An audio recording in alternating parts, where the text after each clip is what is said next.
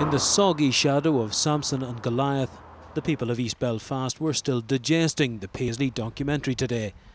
In the cafe of the Skenos Centre on the Newtonards Road, the allegations of a party heave against a man who dominated the political landscape was a big topic of conversation. I wouldn't say it's sour grapes on behalf of the family, but, you know, he clearly had to go, I think.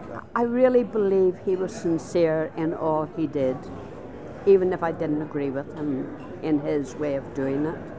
Big mistake, because it can do no good, can't do any cause for the DUP, and certainly won't. I think it backfired on him. For his traditional electorate, it will have been a difficult watch. Irene Brown, speaking here in a personal capacity, has been a member of the DUP and the Martyrs Memorial Church for more than 4 decades. My first reaction was total sadness, and then it was bewilderment. And today it's disappointment.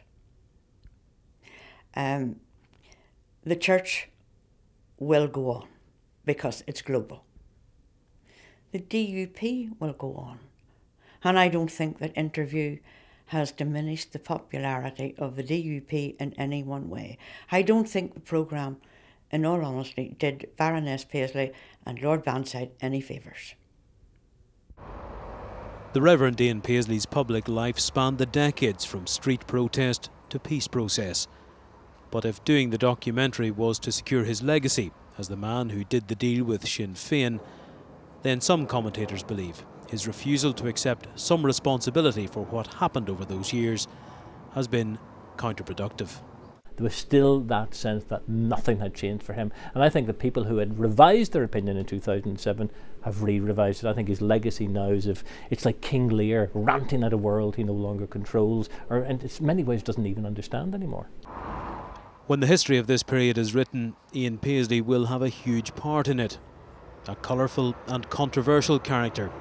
And, after this latest intervention, one about which it's unlikely there'll be much consensus. Conor Macaulay, BBC Newsline.